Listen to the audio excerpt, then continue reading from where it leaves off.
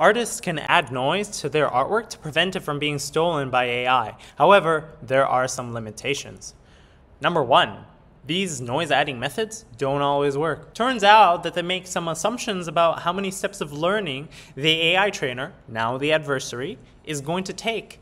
And the noise that they add is not going to work if they take way too many steps. Number two, turns out that the adversary can add their own noise to interfere and cancel out the artist's noise. And in that way, they can get the original artwork. So it's an open research problem, but thankfully, there's still hope. New methods are being developed to take the gradient through the complicated image generation models even better. And with a better gradient, hopefully, you can come up with better protection methods, better noises that artists can use for their artwork.